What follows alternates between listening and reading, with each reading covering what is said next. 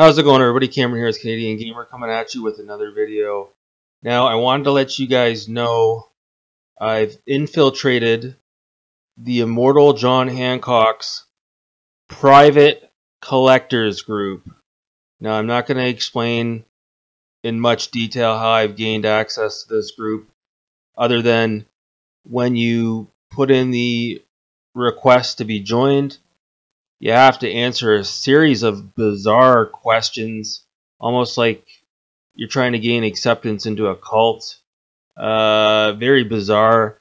And I think the answers to the questions that I submitted, again, I had to bullshit my way through the questions, went directly to John Hancock, and he had to review my answers and then give me access to this private group. Now, I've had access to this group for a little over a week and a half. There's absolutely no way that John Hancock is going to know it's me, because I don't even have a Facebook account. I had to create a fake account just so I could gain access to this. So I'm going to take a closer, in-depth look at this collectors group. Maybe there's nothing going on in it.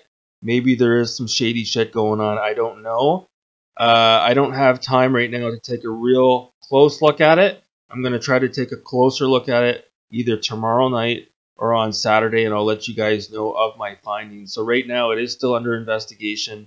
So breaking news, I've gained access to the Immortal John Hancock's collectors group.